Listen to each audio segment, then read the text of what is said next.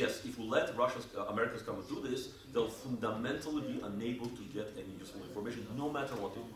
Okay? And same thing with the Americans. American physics also have to say. So again, the third party is physics. And physics cannot be hacked. Physics cannot be hacked. Physics can be only understood. Right. Maybe. Sometimes we don't. I'll come to you. Any questions from anyone who has not asked questions? I didn't ask a question though. Right. That was then. That was a different time. All right. Tell me your question. No, can we use this as well to maybe track where the? So let's generalize it. Don't just keep it to weapons. Generalize it to the nuclear facilities. So let's find out where the yellow cake is going. Let's find out whether or not Ukraine really cleaned up or whatever, right? Why not just take it to the next level? In fact, you can publish another paper out of it. In fact, that has already been done. Oh. So in the 90s, there was lots of worries about spent fuel as well as fresh fuel materials in Kazakhstan being smuggled to different places. And Americans agreed with Kazakh leadership, and I think there was something similar with Russians too, where they would do similar checks on the fuel material. I think it was fresh fuel, not spent fuel. But the Kazakhs, the Russians, did not want all the information about the fuel to come out. They wanted to verify that it's this type of fuel, that type of fuel, things like that. That time they actually used information barriers. Despite everything I said, that information barrier is not entirely secure because they can be hacked. At that time, they felt that, yeah, but this is fuel, this is not bombs. So the Kazakhs and Russians felt that even if something can be hacked, or even same thing Americans, it's not so critical. So information barriers turned out to be good enough. They did use information barriers. This is a non-technical aspect of the agreement where politics becomes quite important. Essentially, in fact, the whole concept of using information barriers for weapons came from fuel analysis.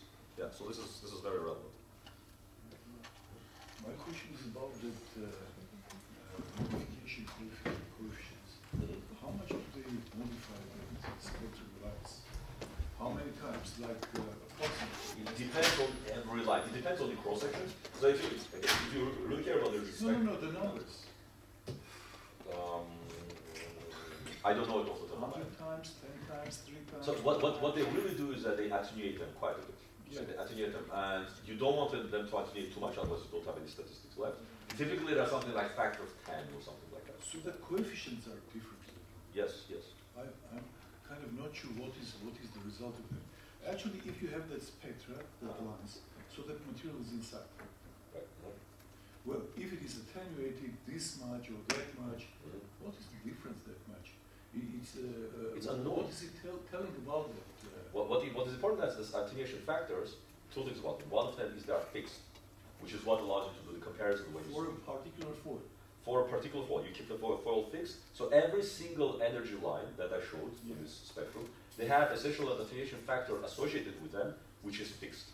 Second thing is that the fact that it's fixed allows you to do the comparison. If they were not fixed, this would be possible. Sure. Second thing is that they're unknown to the inspectors, which means that from them, if they knew what the attenuation factors are, they would work everything back. They would figure out what the weapons were. But if they don't know it, then they cannot reconstruct. My point is a little bit different.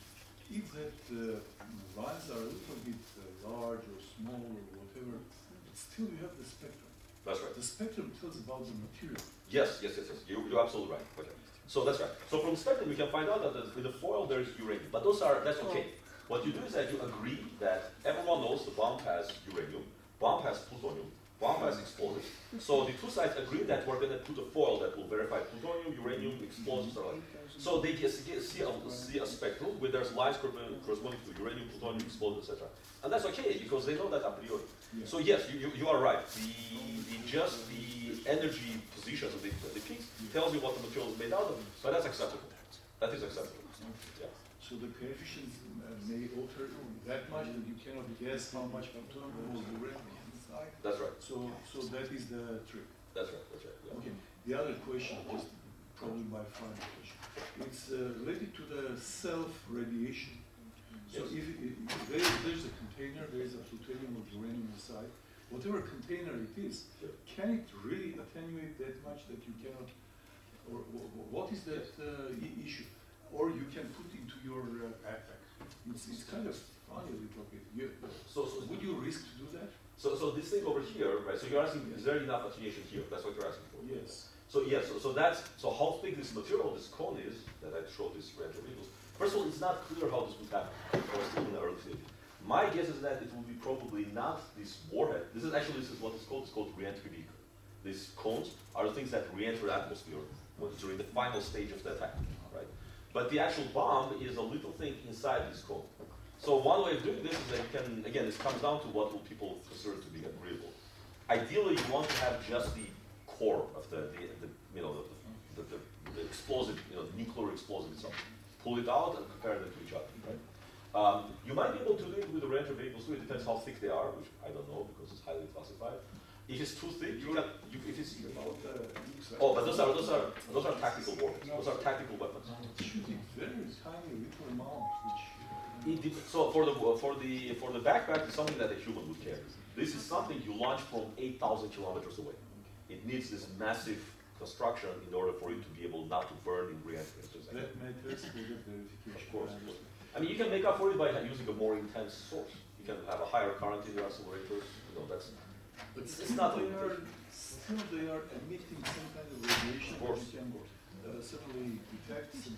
No, you can't detect anything because there's all this shielding. There's like tons of lead here. So if the gamma from here tries to come here, it's going to get stopped. It'll never get to this. So detector cannot see. Really? No, 2 meters of concrete will stop everything coming out of the warhead. 2 meters of concrete is a huge something.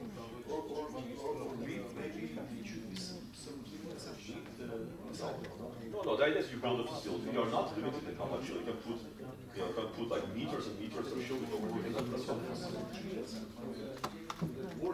When the warhead comes, Yeah. it comes without any kind of concrete, right? You can immediately detect the radiation from it. But that's easy to take care of. You make sure there's no detectors. Your detector is off, has no power. You put the bomb over here. Or you can make sure there's a tunnel with the breathing over here. That's But you turn it on only when the bomb is over here. So you make sure that you don't measure. That's not a difficult problem. Okay.